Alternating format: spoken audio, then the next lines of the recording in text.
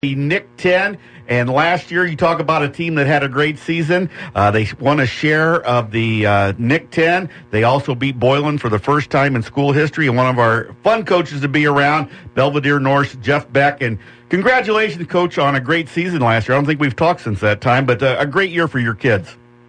Well, thank you very much. We definitely appreciate it over at North, and our kids had a great season last year, and we're looking to build off that success for this upcoming season. I was going to say, it's kind of a different year coming in now. You're coming in as the defending conference champs, and everybody's going to be kind of looking at you guys because you guys, had a pretty good offense last year and put some points on some teams. How are you guys going to handle that kind of coming in maybe with a different mentality, I guess, since teams are going to be coming after you this year? Well, I think our kids this year really learned a lot from last year's seniors. That group of kids really knew how to win, and they really know how to be successful. We replaced 20 out of 22 starters. Oh, wow. The team makeup, the kids is completely different. So, we said from day one of summer camp, last season is done with. It's time for you to write your legacy, for your career.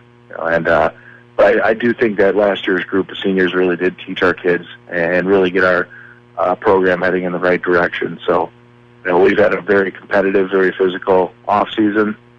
So we're excited about what we have. I think the interesting thing to see, last year you guys had that great receiver quarterback combination, a great passing offense last year. Do you guys have the athletes, I guess, still around where you can run a similar offense, or might we see some different changes with different players in now? Well, it's going to look a lot different. It's going to look a lot different. Our lower levels last year went to primarily an option attack, and that's what we'll be doing with the varsity level this year. So ball won't be in the air nearly as much, but we feel really, really good about the players that we have. Our quarterback is a three-sport athlete, very explosive kid.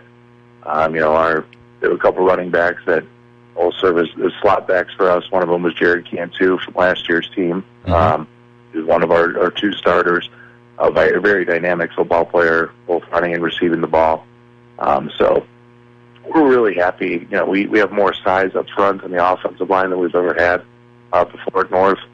So we're really excited about that group of kids, even though it's going to look a little bit different. A change like that, at least for week one's got to be nice, because that means any tape anybody has on you is probably pretty worthless right now, right? Yeah, and like I said, our lower levels, we're running, exactly what we'll be running on all three levels this year. So I know teams have an idea of what we're doing, and they've at least seen it before. So, it is going to be nice, going into that week one game without teams, varsity teams having a whole lot of film on it. At the same time, we're going into a week one game against Jefferson, and we don't really know what to expect either. So we don't know offensively, defensively, what we're going to see either. Who is that quarterback that you have, the three-sport quarterback? What's his name? Bennett O'Connell. Okay. And be a junior for us this year. Wow, that's pretty good. You like having a guy that you can kind of build for a couple of years too, don't you, Coach, a little bit? Absolutely. And we went into this summer with, kind of looking at three different quarterbacks and wanted to see who would, kind of separate themselves from the group. And he really did. He ran that offense last year as a sophomore pretty well, and he kind of separated himself from that group of three kids. And as we head into Monday, he'll be our number one on the depth chart, and things can always change, but he's done a great job so far this summer of leading our kids.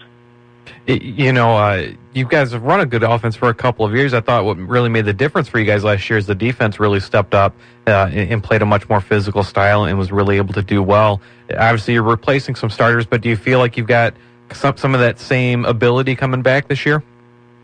Yeah, again, the makeup of the kids is different, but that happens every year. Mm-hmm. We're going to be a lot smaller, quicker on defense, but just as aggressive. And that was the thing that I think really helped us last year was our aggressiveness on the defensive side of the ball, getting off the blocks and tackling well. It really kept us in a lot of games. The game that pops in my head is the Auburn game. Our offense was really, really struggling that game, and our defense gave up one score early on the very first drive of the game. after that, really just toughened up the rest of the game and was able to keep Auburn, from scoring again and gave our offense a little bit of time to get going. How important is it for those two returning starters to be leaders for you this year, Coach? Oh, it's essential. I mean, they were the ones that, from last year's group, from that very successful 8-1 team we had, were out on the field most of the time with those seniors and learning from them and making an impact. And we have a great group of seniors in general. We have 26 seniors, big group, just like we did last year, that are excited to get their opportunity. They've kind of been behind that class that just went through, that, has had success at just about every level, and they're very, very eager to kind of write their own story. And I think that's something I'm looking forward to as a coach. I want to see how that group does.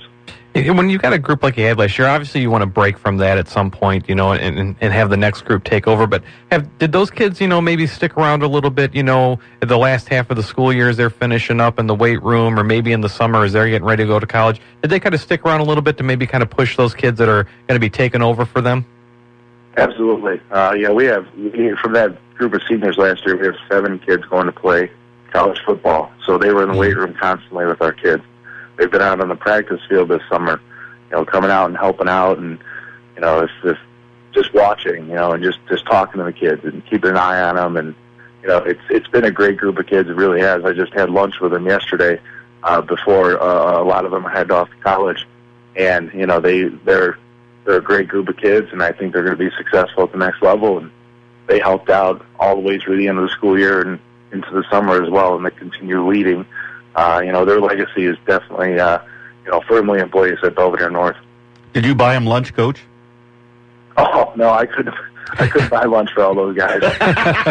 See, you're a good coach. That's what I like about you. Hey, let's talk special teams. How's the special team look for the Blue Thunder this year? Yeah, it's going to look solid. We return both kicker and punter. All-conference kicker for us last year, Luis Garcia. Yeah, he was good.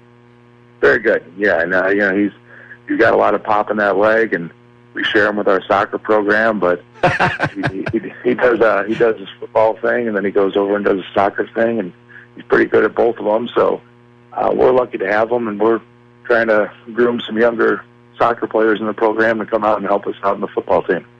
As you look around the conference going into the year, Auburn's been building a good program there. Hononegah, returns a lot of players from last year. You've always got Boylan and Harlem right there. We talked to the Freeport coach earlier. They've really been building up a good program. Belvidere's, been right there the last few years. How tough is it going to be in the conference this year? And who do you maybe identify as maybe some of the top contenders?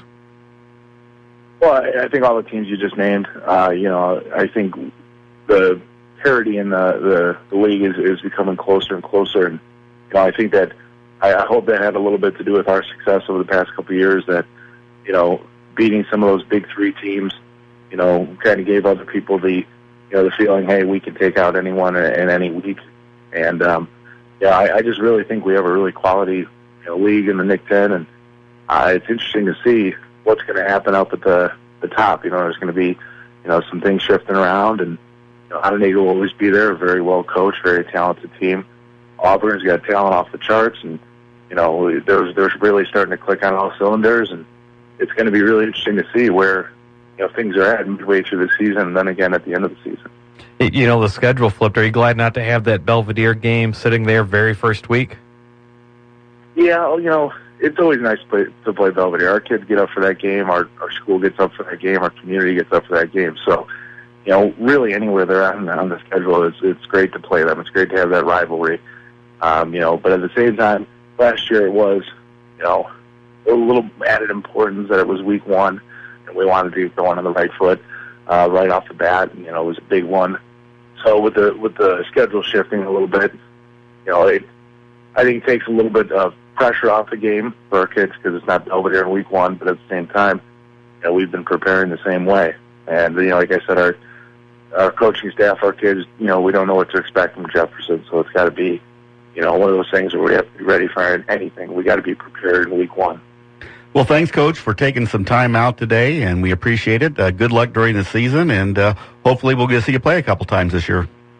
Thank you very much for having me on. I appreciate it. We've been talking to Belvidere North head football coach Jeff Beck. I'm sure they have a nice place for that trophy that they won. I'm sure they got it displayed very, very nice in the school there. You had to watch some of his post-game speeches. He does one of the best ones in the area. We got him online, too. Check him out on StatelineSportsHub.com.